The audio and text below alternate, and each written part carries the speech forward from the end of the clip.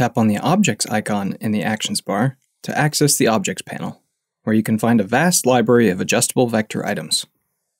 You can browse the packs by scrolling up or down, and open a pack by tapping on it. From here, simply tap on the objects you'd like to use, or drag them straight onto the canvas. Objects will remain selected for quick adjustments. Tap outside of the object to deselect it.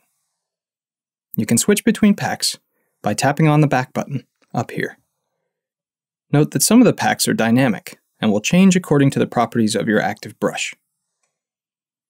You can change the position of the panel by dragging it from the handle at the top, and adjust the size of it by grabbing the handle on the bottom left or right corner. If you close the panel after repositioning it, it will reopen in the same position. As a subscriber, you have full access to the entire collection of pre-made objects. If you haven't yet purchased anything, you can try up to 5 free objects per month, or buy the packs you need individually.